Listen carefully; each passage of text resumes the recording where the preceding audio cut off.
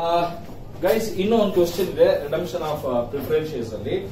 The balance sheet of P Limited as at 31st March 2003 was as follows: 9,000 equity shares of 10 each fully paid, 500 12% preference shares of 100 each fully paid, share premium, general reserve, profit and loss account, creditors, land, building, plant, furniture, investment, stock, debtor, cash and bank.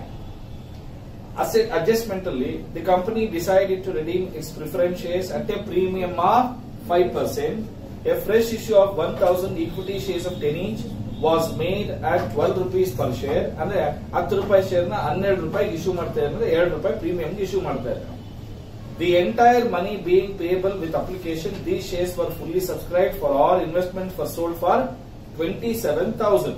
You are required to give journal entries and also prepare a balance sheet ಅಂತ ಹೇಳಿದ್ದಾರೆ. ಓಕೆನಾ? ಈಗ ನಾವು ಈ question ನ ಮಾಡಬೇಕಾದ್ರೆ ನಾವು ತುಂಬಾ ಕೇರ್ಫುಲ್ ಆಗಿ ಏನ್ ಕೇರ್ಫುಲ್ ಆಗಿ ಮಾಡಬೇಕು ಅಂತ ಹೇಳಿದ್ರೆ, first preference share capital total ಎಷ್ಟಪ್ಪ ಅಮೌಂಟ್ ಇರೋದು? ಪ್ರಿಫರೆನ್ಸ್ ಶೇರ್ ಕ್ಯಾಪಿಟಲ್ ಎಷ್ಟಿದೆ? 50,000 ರೂಪಾಯಿ ಇದೆ. ಕರೆಕ್ಟಾ? ಬರೀ 50,000 ರೂಪಾಯಿ ಇದೆ. ಇದಕ್ಕೆ ಎಷ್ಟು ಪರ್ಸೆಂಟ್ ಪ್ರೀಮಿಯಂ ಅಂತೆ? 5%. 5% ಅಂದ್ರೆ ಎಷ್ಟು ಬರುತ್ತಪ್ಪ? 2,500 ರೂಪೀಸ್ ಬರುತ್ತೆ. ಅಲ್ಲಿಗೆ ಟೋಟಲ್ ಫೈನಾನ್ಸ್ ನಮ್ಗೆ ಎಷ್ಟು ಬೇಕು? 52,500 ರೂಪೀಸ್ ಇದ್ರೆ ಸಾಕು. ಕರೆಕ್ಟಾ? 52,500 ಇದ್ರೆ ಸಾಕು. ಈಗ ನಮ್ಗೆ ಕ್ಯಾಪಿಟಲ್ ನೋಡ್ಬೇಕು. ಕ್ಯಾಪಿಟಲ್ ಬೇಕು ಅಂದ್ರೆ ನಮಗೆ ಒಟ್ಟು ಔಟ್ ಆಫ್ ಪ್ರಾಫಿಟ್ ಎಷ್ಟು ಬೇಕು, ಫ್ರೆಶ್ ಇಶ್ಯೂ ಎಷ್ಟು ಬೇಕು. ಅವನು ಹೇಳಿದ್ದಾನೆ ಫ್ರೆಶ್ ಇಶ್ಯೂ ಒಟ್ಟು 1,000 ಶೇರ್ಸ್ 10 ರೂಪಾಯಿ ಪ್ರಕಾರ 10,000 ಬೇಕು ಅಂತ ಹೇಳ್ತಾ ಇದ್ದಾನೆ. ಅದೇ ತರ ಓಲ್ಡ್ ಪ್ರೀಮಿಯಂ ಏನಾದ್ರೂ ಇದೆಯಾ ಬ್ಯಾಲೆನ್ಸ್ ಶೀಟ್ ಅಲ್ಲಿ? ಓಲ್ಡ್ ಪ್ರೀಮಿಯಂ ಎಷ್ಟಿದೆ? 10,000 ರೂಪಾಯಿ ಇದೆ. ನಮ್ಗೆ ಇದೇ ಸಫಿಶಿಯಂಟ್ ಆಗೋದು. ಆದ್ರೆ ಹೊಸ ಶೇರ್ಸ್ ನ್ಯೂ ಪ್ರೀಮಿಯಂ ಕೂಡ ಇದೆ. ಕರೆಕ್ಟಾ? ನೋಡಿ, 1,000 ಶೇರ್ಸ್ಗೆ 2 ರೂಪಾಯಿ ಪ್ರಕಾರ ಒಟ್ಟು ಎಷ್ಟಾಗಿದೆ? 2,000 ರೂಪಾಯಿ ಬಂದಿದೆ. ಒಟ್ಟು 12,000 ರೂಪಾಯಿ ಪ್ರೀಮಿಯಂ ಇದೆ. ಇದರಲ್ಲಿ ರಿಡಂಪ್ಷನ್ ಪ್ರೀಮಿಯಂ 2,500 ಮೈನಸ್ ಮಾಡಿದ್ರು ಕೂಡ ನಮ್ಮ ಹತ್ರ ಇನ್ನ ಎಷ್ಟಿರುತ್ತೆ? 9,000 ಮಿಕ್ಕೊಡುತ್ತೆ. ಇದಾಯ್ತು. ಈಗ ಫ್ರೆಶ್ ಇಶ್ಯೂ 10,000 ಇದೆ. ನಮಗ್ ಬೇಕಾಗಿರೋದು 50,000. ನಮ್ಮ ಹತ್ರ ಏನೇನಿದೆ? ಪ್ರಾಫಿಟ್ ಅಂಡ್ ಲಾಸ್ ಅಕೌಂಟ್ ಏನಾದ್ರೂ ಇದೆಯಾ? ಎಷ್ಟಿದೆಯಪ್ಪ? 25,000 ಇದೆ. ಕರೆಕ್ಟಾ? 25,000. ನಾವು ಒಟ್ಟು CRR ಎಷ್ಟು ಹಾಕ್ಬೇಕಪ್ಪ? 40,000 ಹಾಕಿದ್ರೆ ಸಾಕು. ಯಾಕೆ ಹೇಳಿ ನೋಡೋಣ? ಯಾಕೆ ಅಂದ್ರೆ ಆಲ್ರೆಡಿ ಫ್ರೆಶ್ ಇಶ್ಯೂ ನಲ್ಲಿ ಎಷ್ಟಿದೆ? 10,000 ರೂಪೀಸ್ ಇದೆ. ನಮ್ಗಿನ್ನ 40,000 ರೂಪೀಸ್ ಬೇಕು. ಅಲ್ಲಿಗೆ profit and loss account 25,000 full utilise ಮಾಡ್ಕೋಣ. ಇನ್ನ ಮಿಕ್ಕಿದ 15,000 ರೂಪಾಯಿ ಮಾತ್ರ ಎಲ್ಲಿಂದ ಹಾಕೋಣ? ಜನರಲ್ ರಿಸರ್ವ್ ಇಂದ ಹಾಕೋಣ. ಆಗ ಒಟ್ಟು ಎಷ್ಟಾಯ್ತು? 40,000 ಆಯ್ತು. ಇಷ್ಟನ್ನು ಎಲ್ಲಿ ಟ್ರಾನ್ಸ್ಫರ್ ಮಾಡೋಣ? Very simple. ಕರೆಕ್ಟಾ? As simple as it is. Right. ನಾವು let start with journal entry number 1. ಏನಂತ ಇದೆ? 12%. ಕರೆಕ್ಟಾ? 12% redeemable preference share capital account debit 50,000, redemption premium account debit, redemption premium account debit is to 2,500 to 12% redeemable preference share holders account 52,500. ಓಕೆನೇನಪ್ಪ? ಎರಡನೇ entry fresh ಆಗಿ issue ಮಾಡಿರೋದು bank account debit to equity share capital account 1,000 into 10 is 10,000. Security premium account debit, security premium account 2,000. ಅಲ್ಲಿಗೆ total ಎಷ್ಟು ದುಡ್ಡು ಬಂದಿದೆ? 12,000 rupees ದುಡ್ಡು ಬಂದಿದೆ. ಈಗ ಕ್ಯಾಪಿಟಲ್ ಕೊಡಬೇಕು. ಕ್ಯಾಪಿಟಲ್ ಕೊಡಬೇಕು ಅಂದ್ರೆ ಎಲ್ಲಿಂದ ಕೊಟ್ಟಿದ್ದೀವಿ? CRR ಗೆ 40,000 ಹಾಕೊಂಡಿದ್ದೀವಿ. ಎಲ್ಲಿಂದ ಹಾಕೊಂಡಿದ್ದೀವಿ?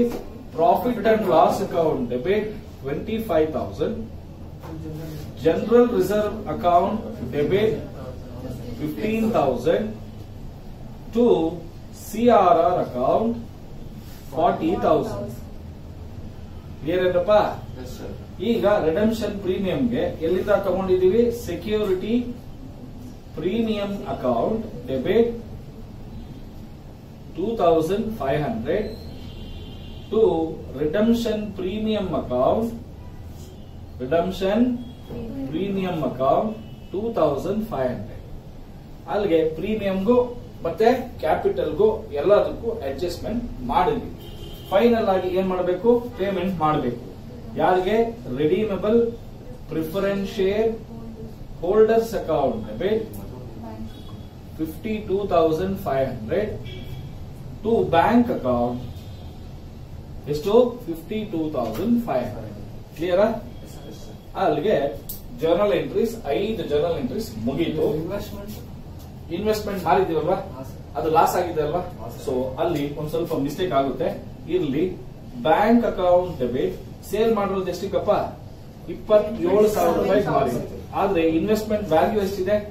28 ಇದೆ. ಅದಕ್ಕೆ profit and loss account debit 1000 to investment account ಎಷ್ಟು? 28,000. ಈ ಲಾಸ್ ಇದೆ ಅಲ್ವಾ, ಈ ಲಾಸ್ ನಾನೇನ್ ಮಾಡ್ತೀನಿ ಗೊತ್ತಾ? ಪ್ರಾಫಿಟ್ ಅಂಡ್ ಲಾಸ್ ಅಕೌಂಟ್ ಗೆ ಬರೀ 24 ಹಾಕೋತೀನಿ, ಜನರಲ್ ರಿಸರ್ವ್ ನ 16 ಮಾಡ್ಕೊಡ್ತೀನಿ. ಯಾಕೆ ಅಂದ್ರೆ ಪ್ರಾಫಿಟ್ ಅಂಡ್ ಲಾಸ್ ಅಕೌಂಟ್ ಒಂದ್ ನಿಮಿಷ ತೋರಿಸ್ತೀನಿ. ಸ್ವಲ್ಪ ಸ್ಮಾಲ್ ಚೇಂಜ್ ಅಷ್ಟೇ ಇಲ್ಲ. ಇಲ್ಲಿ ಲಾಸ್ ಆನ್ ಇನ್ವೆಸ್ಟ್ಮೆಂಟ್ ಕರೆಕ್ಟಾ? ಏನಿದು? ಲಾಸ್ ಆನ್ ಇನ್ವೆಸ್ಟ್ಮೆಂಟ್ 1000 ರೂಪೀಸ್ ಹೋದ್ಮೇಲೆ ಎಷ್ಟಾಗುತ್ತೆ? 24,000. ಉಳಿದಿದ್ದನ್ನ ಏನ್ ಮಾಡೋಣ? 14,000 ರೂಪಾಯಿ ಜನರಲ್ ರಿಸರ್ವ್ ಅಲ್ಲಿ. ಅಲ್ಲಿಗೆ 40,000 ಮತ್ತೆ ಇದು 40,000 ಸರಿ ಹೋಗ್ತದೆ. ಕ್ಲಿಯರಾ? ಇನ್ನೇನು ಚೇಂಜ್ ಇಲ್ಲ. ಈಗ ನಾವೇನ್ ಮಾಡಬೇಕು? ಬ್ಯಾಲೆನ್ಸ್ ಶೀಟ್ ಮಾಡಬೇಕು. Balance sheet after redemption. ಇಲ್ಲಿ ಫಸ್ಟ್ ಈಕ್ವಿಟಿ ಅಂಡ್ ಲಯಬಿಲಿಟಿ.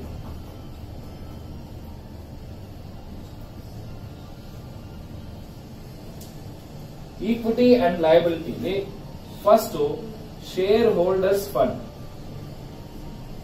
ಏನಿದು? Share holders fund. ಇದರಲ್ಲಿ ಶೇರ್ ಕ್ಯಾಪಿಟಲ್ ನೋಡಿ, ಬ್ಯಾಲೆನ್ಸ್ ಶೀಟ್ ಅಲ್ಲಿ ಒಟ್ಟು ಈಕ್ವಿಟಿ ಶೇರ್ ಕ್ಯಾಪಿಟಲ್ 9,000 ಇದೆ. ಕರೆಕ್ಟಾ? 9,000 ಈಕ್ವಿಟಿ ಶೇರ್ಸ್ ಪ್ಲಸ್ ಫ್ರೆಶ್ ಆಗಿ 1,000 ಶೇರ್ಸ್ ಇಂಟು 10 ರೂಪಾಯಿ ಅಂದ್ರೆ 1,00,000 ರೂಪಾಯಿ ಆಯ್ತು. ಕರೆಕ್ಟ್ ಏನಪ್ಪಾ? Next reserves and surplus. Reserves and surplus ಅಲ್ಲಿ ನಮ್ಮ ಹತ್ರ ಪ್ರಾಫಿಟ್ ಅಂಡ್ ಲಾಸ್ ಅಕೌಂಟ್ ಏನೂ ಇಲ್ಲ. ಬಟ್ CRR ಗೆ ಎಷ್ಟಪ್ಪ ಮಾಡಿದೀವಿ? 40,000 ರೂಪೀಸ್ ಮಾಡಿದೀವಿ. ಜನರಲ್ ರಿಸರ್ವ್ ನೋಡಿ, ಟೋಟಲ್ ಜನರಲ್ ರಿಸರ್ವ್ ಎಷ್ಟಿದೆ ನಮ್ಮ ಹತ್ರ? 20,000 ಇದೆ. ಆ 20,000ದಲ್ಲಿ ಎಷ್ಟು ಯೂಸ್ ಮಾಡ್ಕೊಂಡಿದೀವಿ? CRR ಗೆ 16,000. ಇನ್ ಎಷ್ಟು ಉಳಿಯುತ್ತೆ? 4,000 ಉಳಿಯುತ್ತೆ. ಸೆಕ್ಯೂರಿಟಿ ಪ್ರೀಮಿಯಂ ನಾವು ಕ್ಯಾಲ್ಕುಲೇಟ್ ಮಾಡಿದೀವಿ. ಎಷ್ಟು ಉಳ್ಕೊಂಡಿದೆ? 9,500 ಉಳ್ಕೊಂಡಿದೆ. ಕರೆಕ್ಟಾ? ಇನ್ನೇನಾದ್ರೂ ಇದೆಯಾ? ಇನ್ನೇನು ಇಲ್ಲ. ನೆಕ್ಸ್ಟ್ ಎರಡನೇ ಹೆಡಿಂಗ್ ನಾನ್ ಕರೆಂಟ್ ಲಯಬಿಲಿಟಿ ಏನೂ ಇಲ್ಲ. ಮೂರನೇದು current liability ಎಷ್ಟಿದೆಯಪ್ಪ? Current liability creditors ಎಷ್ಟಿದೆ? 30,000 ಇದೆ ಕ್ರೆಡಿಟಾರ್ಸ್. ಕರೆಕ್ಟಾ? ಈಗ ಇದನ್ನ ಟೋಟಲ್ ಮಾಡಿ 83,500. ಪರವಾಗಿಲ್ಲ. ಅಸೆಟ್ ಸೈಡ್ ನೋಡೋಣ. ಅಲ್ಲ, ನೀವ್ ಸರಿಯಾಗಿ ಮಾಡ್ಲಿಲ್ಲ ಅಂದ್ರೆ ನಮ್ ಯೂಟ್ಯೂಬ್ ವಾಚರ್ಸ್ ಅವ್ನು ಯಾವನ್ ಸರ್ ಹೇಳಿದ್ರೆ ಟೋಟಲ್ ಅಂತ ಈಗ ನಾನ್ ಕರೆಂಟ್ ಅಸೆಟ್ಸ್. ನಾನ್ ಕರೆಂಟ್ ಅಸೆಟ್ ಅಲ್ಲಿ ಏನೇನಿದೆಯಪ್ಪ ಹೇಳಿ, ಒಂದೊಂದೇ ಹೇಳಿ. ಲ್ಯಾಂಡ್ ಎಷ್ಟಿದೆಯಪ್ಪ? 20,000. ಬಿಲ್ಡಿಂಗ್ ಎಷ್ಟಪ್ಪ ಇದೆ? 80,000. ಆಮೇಲೆ ಏನಿದೆ? ಎಷ್ಟಿದೆಯಪ್ಪ? 30. ಆಮೇಲೆ ಫರ್ನಿಚರ್ ಎಷ್ಟಿದೆಯಪ್ಪ? 2,000. ಆಮೇಲೆ ಇನ್ವೆಸ್ಟ್ಮೆಂಟ್ ಎಲ್ಲಿರುತ್ತೆ? ಇನ್ವೆಸ್ಟ್ಮೆಂಟ್ ಮಾರ್ಬಿಟ್ಟಿದ್ದೀವಿ. ಇದಕ್ಕಾದ್ಮೇಲೆ current asset ಎಷ್ಟೆಷ್ಟಿದೆ? ಏನೇನಿದೆ? ಎಷ್ಟಿದೆ? 30,000. ಆಮೇಲೆ ಡೆಟಾರ್ಸ್ ಎಷ್ಟಿದೆ? 15,000. ಆಮೇಲೆ ಕ್ಯಾಶ್ ಅಟ್ ಬ್ಯಾಂಕ್. ಈಗ ಒಂದ್ ನಿಮಿಷ ಹೋಲ್ಡ್ ಮಾಡಿ. ನಮಗೆ ಕ್ಯಾಶ್ ಅಟ್ ಬ್ಯಾಂಕ್ ನಮ್ಗೆ ಒಟ್ಟು ಕೊಡ್ಬೇಕಾಗಿರೋದು 52,500. ಬ್ಯಾಂಕ್ ಬ್ಯಾಲೆನ್ಸ್ ಎಷ್ಟಪ್ಪ ಇದೆ ನಮ್ಮ ಹತ್ರ? 20,000 ಇದೆ. ಫ್ರೆಶ್ ಆಗಿ ಇಶ್ಯೂ ಮಾಡಿರೋದ್ರಿಂದ ಎಷ್ಟಪ್ಪ ಬಂದಿದೆ? 12,000 ಬಂದಿದೆ. ಕರೆಕ್ಟಾ? ಅಲ್ಲಿಗೆ ಟೋಟಲ್ ಎಷ್ಟಾಯ್ತು? ಇದಾಯ್ತು. ಮತ್ತೆ ಇನ್ವೆಸ್ಟ್ಮೆಂಟ್ ಮಾಡಿರೋದ್ರಿಂದ ಎಷ್ಟಪ್ಪ ಬಂದಿದೆ? 27,000. ಟೋಟಲ್ ಮಾಡ್ರಪ್ಪ 59,000 ಇದೆ. ಇದರಲ್ಲಿ 52,500 ರೂಪಾಯಿ ಕೊಟ್ರೆ ಇನ್ನ ಎಷ್ಟಪ್ಪ ಬರುತ್ತೆ? 6,500 ರುಪೀಸ್ ಹಾಕಿ. ನೋಡಿ ಕರೆಕ್ಟ್ ಆಗಿದ್ಯಾ? ಎಷ್ಟು ಚೆನ್ನಾಗಿ ಬರ್ತಾ ಇದೆ ಅಲ್ವಾ? ನೋಡಿ ಈ ಫೈನಾನ್ಷಿಯಲ್ ಆಸ್ಪೆಕ್ಟ್ ಹಾಕಿರೋದ್ರಿಂದ ಎಲ್ಲಾರು ಬುಕ್ ಅಲ್ಲಿ ಏನ್ ಮಾಡ್ತಾರೆ ಗೊತ್ತಾ? ಬ್ಯಾಂಕ್ ಅಕೌಂಟ್ ಸೆಪರೇಟ್ ಆಗಿ ಓಪನ್ ಮಾಡ್ತಾರೆ. ನಮ್ ಬ್ಯಾಂಕ್ ಅಕೌಂಟ್ ಓಪನ್ ಮಾಡೋ ಅವಶ್ಯಕತೆ ಇದೆಯಾ? ಬೇಕಾಗಿಲ್ಲ. ನಮ್ಗೆ ಎಷ್ಟು ಬೇಕು ಗೊತ್ತು. ಎಷ್ಟಿದೆ, ಎಷ್ಟು ಫ್ರೆಶ್ ಆಗಿ ಇಶ್ಯೂ ಮಾಡಿದೀವಿ, ಏನ್ ಸೇಲ್ ಮಾಡಿದೀವಿ, ಎಷ್ಟು ದುಡ್ಡು ಇದೆ, ಇಷ್ಟು ಕೊಟ್ಟಿದೀವ, ಮಿಕ್ಕಿದ್ಯಾ, ಆ ಬ್ಯಾಲೆನ್ಸ್ ಬರ್ಕೊಟ್ರೆ ಆಗೋದು. ಗಾಡಿ. ಸೊ ಇಷ್ಟು ಸಾಕು ಇವತ್ತು. ಒಂದು ನಿಮಿಷ ನಿಮ್ ನಾಗೇಶ್ ಸರ್. ಹಲೋ.